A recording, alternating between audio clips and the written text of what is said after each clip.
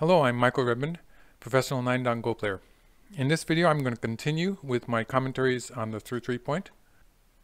And I'm going to talk about the move here, where black jumps on the third line. This is a move that we used to think was just bad, and I'll talk about that. And in recent years, it's become one of the popular moves. First of all, I want to compare it with the slide that I was talking about in the last video. When black plays this slide and white plays away, then black can play this move to play an extra move to get a position on the upper side. This actually compares to black's move here, where if white plays here, black will play this way. And when black plays this way, having this stone on the third line is actually, it's a much better position. And black can follow up again with a third move here. Black has good moves to follow up with in this shape. So it's working very well for black. And that's the idea, that black is trying to play another move here. And when black does get that move locally, it's an ideal shape for black. The shape that black has in the upper right corner is very good. So this is what black is aiming at.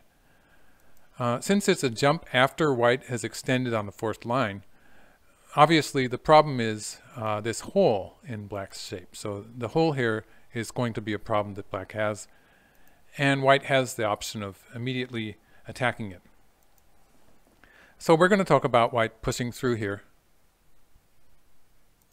and cutting. White has a choice of two cuts. If white cuts here, actually this is going to revert to a different joseki. So going back to the beginning here, if white with this move plays the double hane, then we had this joseki. This is one of the first video of this whole series where I talked about this joseki, which is, it's even enough. But when white plays here and black plays here, if white pushes through and cuts this way, we'll have exactly the same result. So this will happen. And locally, this is an even result.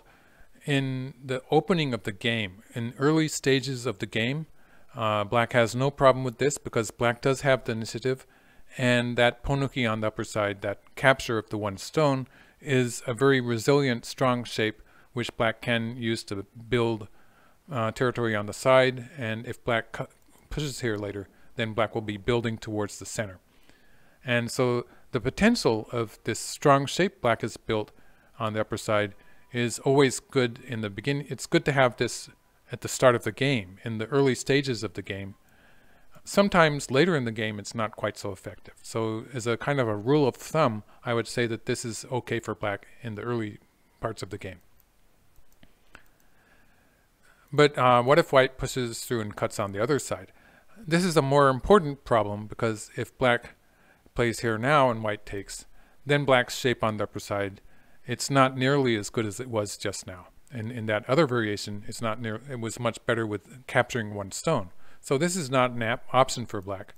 And black will just take the stone that white has played to cut. There is a Go proverb that says that you should take the cutting stone. It's a pretty valid proverb. And so it all depends on whether the ladder favors white or not. I would say this is not a good idea for black, usually when the ladder favors white. It always depends on whether black has some great ladder blocking move. If black has a good ladder blocking move, then it's okay for black. But otherwise, capturing the one stone here is probably good for white. So it depends on the ladder. If the ladder favors black and white is going to play something like this, this is probably good for black now because the group in the corner is completely alive, and this stone on the outside, it still has a lot of potential. So if the ladder favors black, I would not play this way with white. So it all depends on that. Just to go back a few moves, if the ladder favors white, maybe black doesn't want to play this move and instead should play a move like this. The other option being crawling, which is that's the subject of a different video. So when black jumps here, we'll assume that the ladder in this variation favors black. So if the ladder favors black, maybe white's not going to do this. So white's other option would be to push once. Now pushing once here is maybe the main line move here. When white pushes here and black extends, now white can push through and cut on this side. And why this side? There's a good reason, but first we'll look at the other side. If white cuts on this side, then this variation will happen anyway.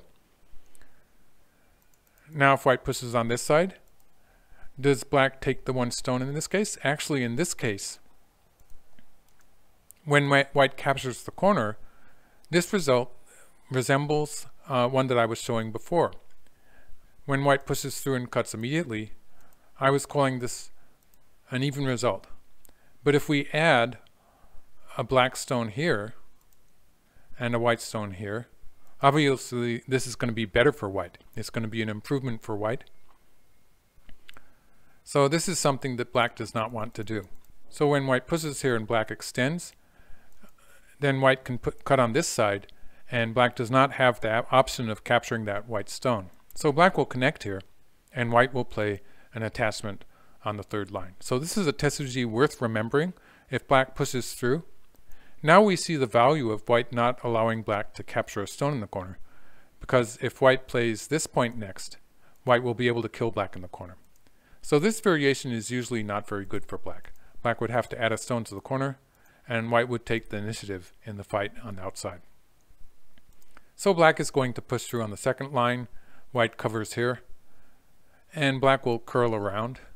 We used to think that this was good for white, because black has played so many moves on the second line, but actually white's wall here, I'll mark the wall, this wall here, it doesn't have any liberties towards the upper side, so it is not so strong if black gets to play some kind of a pincer around here, or maybe here later, later in the game. If black plays some kind of a pincer, that white wall is not so strong.